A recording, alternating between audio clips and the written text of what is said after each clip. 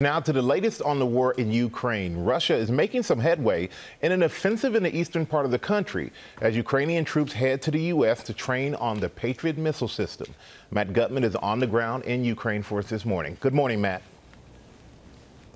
Hey, good morning, Michael. These are the most significant Russian gains in months. And while it's unclear how strategically important they are, what is unmistakable are the amount of resources both the Russians and the Ukrainians are throwing into this battle, the ferocity of the fighting, and the destruction of these towns. This morning, Russia nearing a breakthrough. Putin's troops making new gains in eastern Ukraine after months of defeats. Russia claiming it controls the town of Soledar just miles from the strategic city of Bakhmut.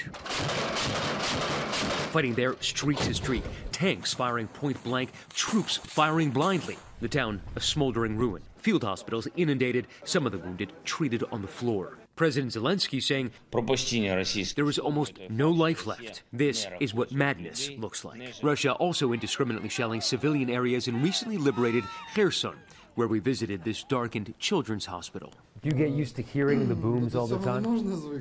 He tells us it's hard to get used to, and if a bomb hits right next to you, your whole world will completely change. That shelling near constant. And so as we were talking just now, we heard a boom and Grad missiles, more booms and Grad missiles landing.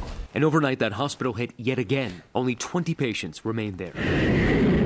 That as the U.S. announces that for the first time since the war broke out, Ukrainian troops will be sent to be trained on U.S. soil. Up to 100 soldiers set to begin training next week at Fort Sill, Oklahoma, on the Patriot air defense missile system.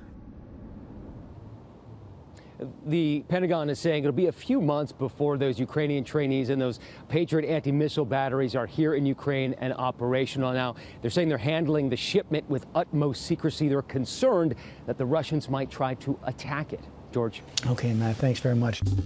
Well, hey there, GMA fans. Robin Roberts here. Thanks for checking out our YouTube channel. Lots of great stuff here. So go on, click the subscribe button right over here to get more of awesome videos and content from GMA every day, anytime. We thank you for watching, and we'll see you in the morning on GMA.